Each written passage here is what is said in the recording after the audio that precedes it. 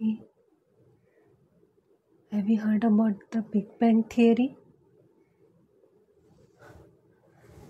I know it is very complicated, you know. Like I keep on hearing about Big Bang Theory, Big Bang Theory. I the new basics of it, that there was nothing, and there was a Big Bang, and everything was created. And it is very confusing to me now. Like, what do you mean by there was nothing, and then the universe got created out of nowhere? You know. The beginning, what is the beginning, is very very confusing to everyone, and even scientists don't know what was there before the beginning. People don't take this thing very seriously, especially religious people. But I have like noticed that this Big Bang theory is kind of similar to what religions say. you know in Christianity they say, God was there. God said, let there be light, and the universe was created. you know in Hinduism, Lord Brahma, Brahma was the one who created the universe. you know in religions, there is God who is present since eternity. you know the God was always there, and then God decided to create the universe. And in this Big Bang theory, God is taken out of the equation, and everything was created out of nothing. you know and this is extra confusing. Like, at least in religion we can say there was someone who created everything, but out of nothing everything created. How can that be possible? We cannot imagine the beginning of time, beginning of everything. How can that be possible? And there are still so many unanswered questions. But based on what we have understood now, this theory was created. And this theory was created by George Lemaitre, who is a very famous Belgium cosmologist, who is also a Catholic priest. So he was a cosmologist and Catholic priest, both scientist and a preacher.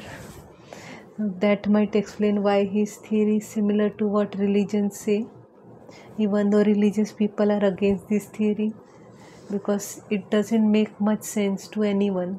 Yeah. And scientists didn't accept this theory for a long time. Scientists used to make fun of this theory. This Big Bang word was not created by George Lemaitre.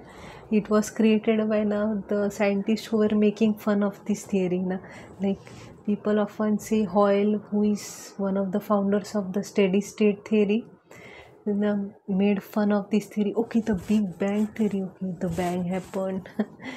People used to use this word to mock this theory. To make fun of it. But somehow this word stuck, and this theory was named Big Bang theory. Before the Big Bang, people used to believe this steady state theory, where universe didn't have a beginning. Universe was always there, since eternity. Just like God, universe was always there. you know and that, like, this also creates confusion, that if the universe was always there, that means that time has no beginning. Because we always believe sometime back, sometime back, sometime back, sometime back. But how long will the time go? What is eternity? you know this concept of eternity is very confusing. Forever. Some say that no matter how much you far you go, there must be a beginning. Something happened, and afterwards everything happened. But some say no, this was always there. you know, this can create a lot of confusion, and that is why now there is a lot of debate going on. No, this happened, that happened, that happened, that happened. you know. So I like thought of try to understand this a bit more, what is going on. So the Big Bang theory itself is very very long and complicated. Talks about subatomic particles, how galaxies were formed, how life was formed. So entire theory is very big and complicated, with very big words and all. Some of the words which I learned, when I was reading about it. But from what I have understood, I will try to explain in a very simple way. So Edwin Hubble, who is a very famous cosmologist, astronomer, he was like studying the universe, and he found out that galaxies were moving apart, universe is kind of expanding, and he managed to prove it. Edwin Hubble proved that the universe is going bigger and bigger, galaxies are moving apart and apart from us.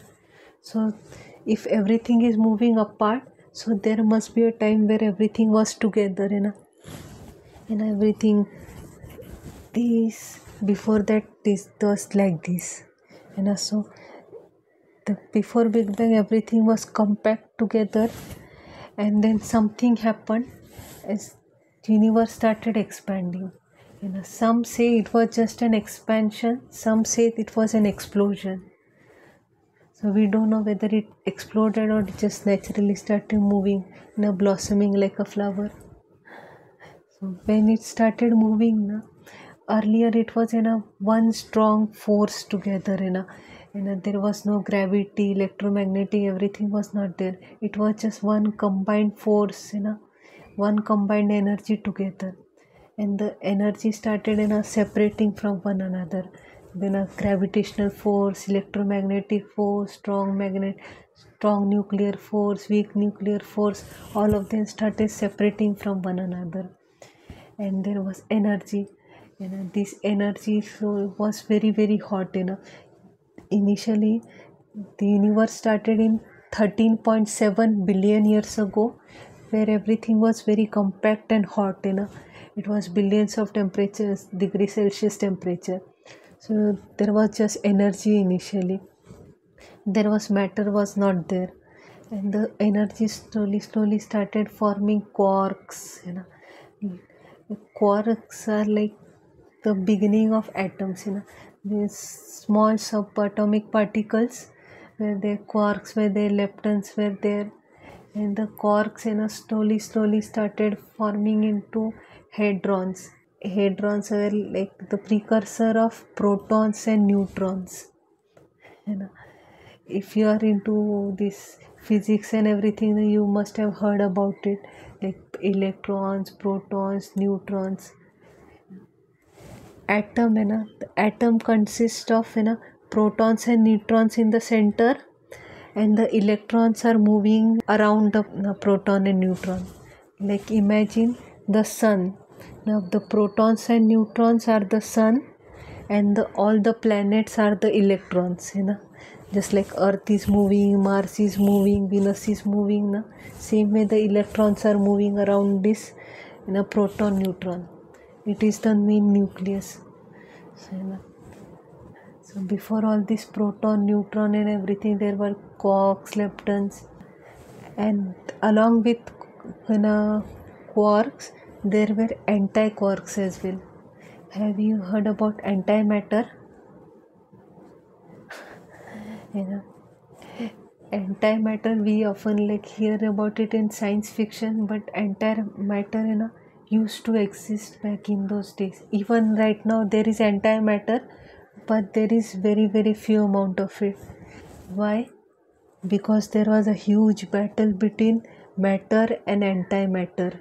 Matter and antimatter are kind of enemies of each other. Matter consists of protons and neutrons, and electrons are moving around it.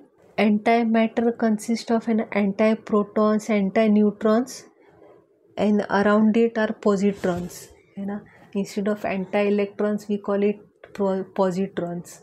So now they were like complete opposite force of one another, and they were, whenever they got close, now they were like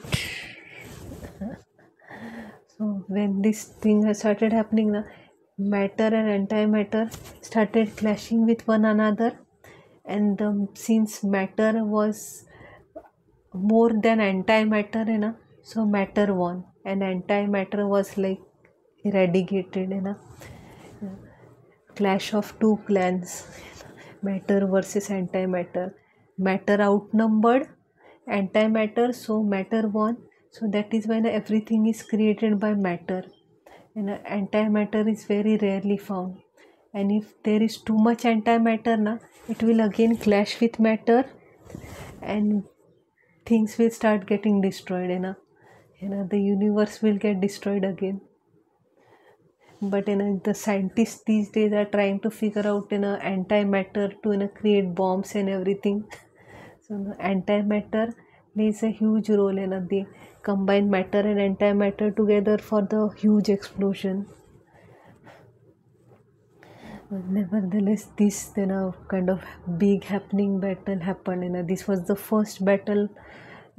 Before all these world wars and everything, this was the first universe war, battle of matters. And when the matter won, it slowly started creating into various elements. First element was in a hydrogen and helium. Yeah. I don't know which one of them was the first one. Some say hydrogen came first, some say helium came first. But whichever was there, these two elements were like building blocks of the entire universe, hydrogen and helium. That is why they are present in majority. And the hydrogen and helium formed in atomic clouds everywhere, and the universe was becoming huge in a billions of area.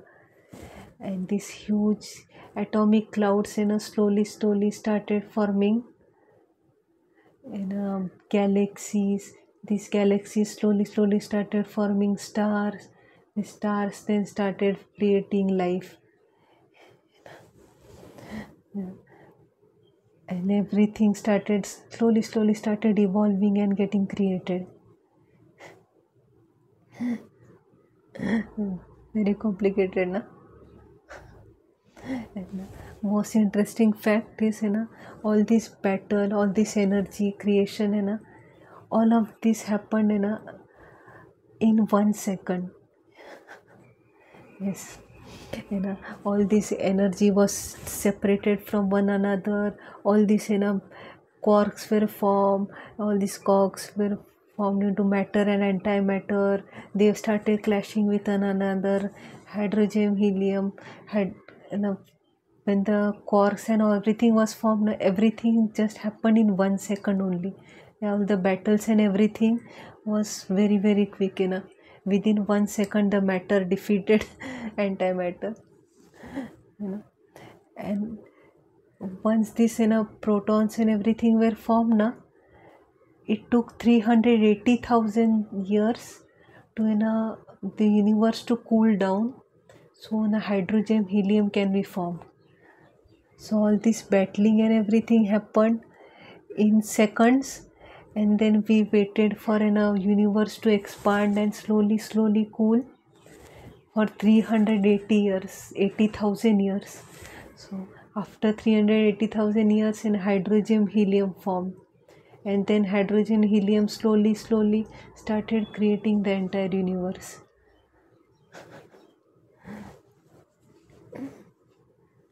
There is more to it, there is like, if you get into details, there is more details, gluons, and all the subatomic particles are so confusing to me.